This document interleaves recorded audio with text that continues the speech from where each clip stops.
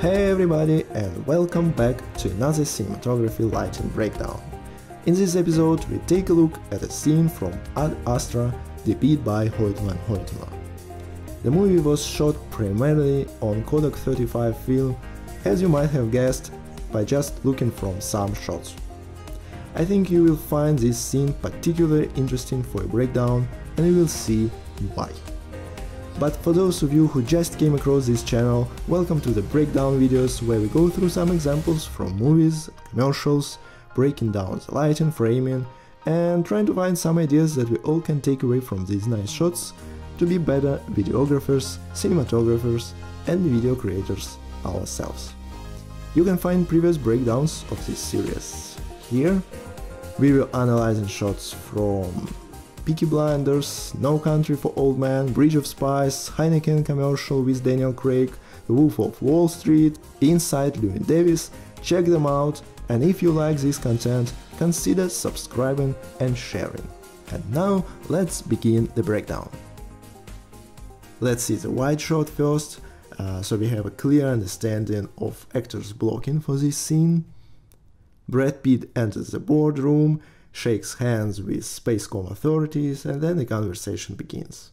The key light in this scene comes from above, as we can clearly tell from both these gentlemen, and also how the light falls on the chairs here.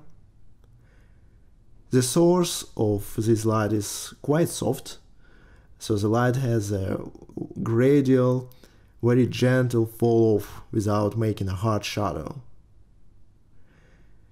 Then we want to keep the foreground darker, and we place black negative fill from the camera side.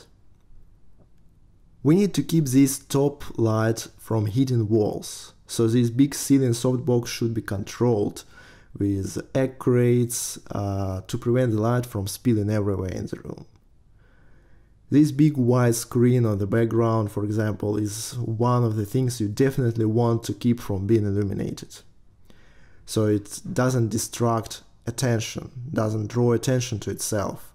And look how down and level it is. We're keeping the walls dark for contrast, and we're spicing our shot with some light pulls here and there from warm practicals and this white light. The dialogue starts, and know that while we are lighting from above, the camera is still on the shadow side.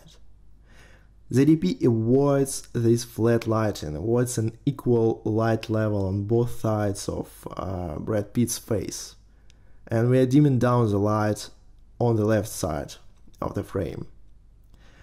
The background level is very low, even though it's just a boring wall with a plant on the background. It doesn't draw attention to itself, and the shot is not flat. Of course, we need to mention the analogous color palette here, all these dark greenish tints of the uniforms and the background with orangey tones of skin. Let's see the reverse over the shoulder on two commanders, and as a general rule of thumb, we are keeping the foreground shoulder dark in these situations. We can see the reflection of this top light unit on the glass bottle here, and it's very soft. Look at the gradual light fall off on their heads. Of course, shooting on something like Kodak film is very forgiving in terms of highlights, and this top unit comes from above and just ever so slightly from behind.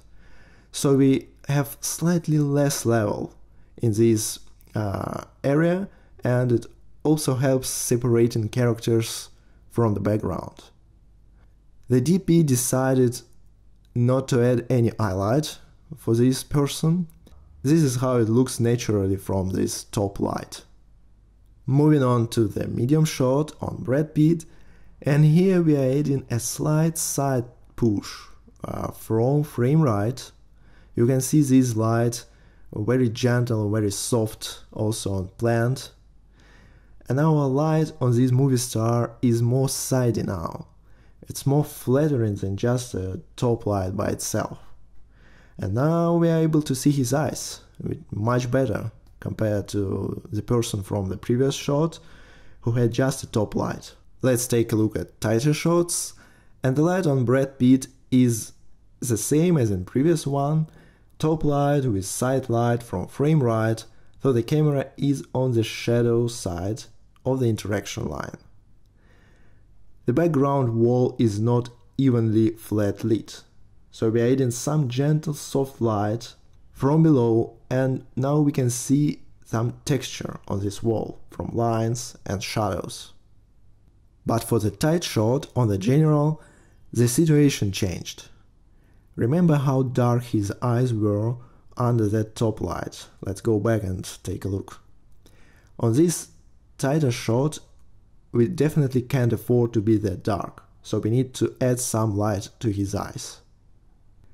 We are doing the same trick as we done with Brad Pitt. We are adding some side light that increases the rapidness quality of the top light and reaches deeper to his eye sockets, making his eyes much more alive. Top light now is a bit less in intensity, so we have more pleasing ratio between top light and the side light. But here's the interesting thing to note. This side light comes from the direction that is opposite to where Pitt's side light came from.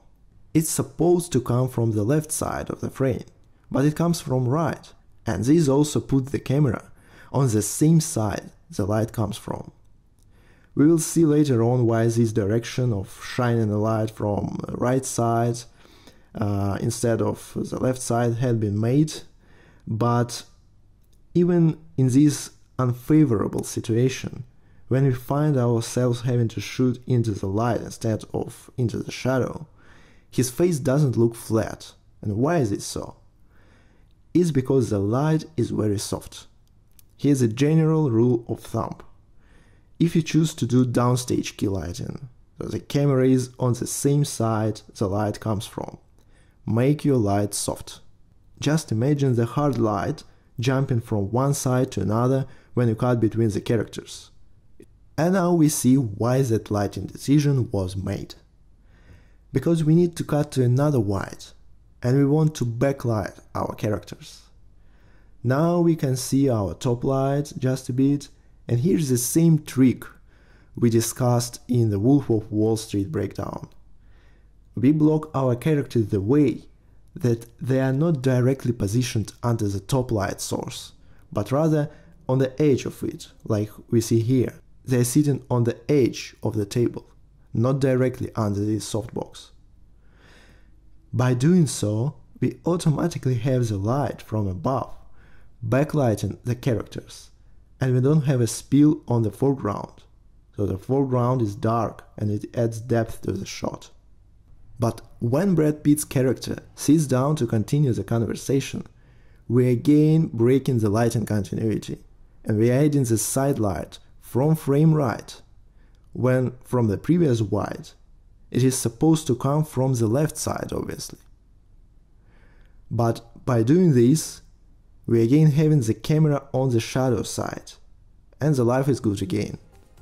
So lighting continuity, we never really heard of it. And that's our breakdown for today. You can find much more in my mini courses, day interior lighting and night interior lighting. For just $39 you can get a solid knowledge on how to approach lighting for your next shoot and some ideas that are less talked about. Hope you picked some knowledge from this breakdown, and if so, give this video a like, subscribe to my channel, share the content, and thank you for your support. As always, I am happy to see your comments below. Don't forget to check out the previous episodes: Peaky Blinders, No Country for Old Men, Breach of Spies, Heineken Commercial, aka No Time to Die with Daniel Craig, The Wolf of Wall Street, Inside Llewyn Davis.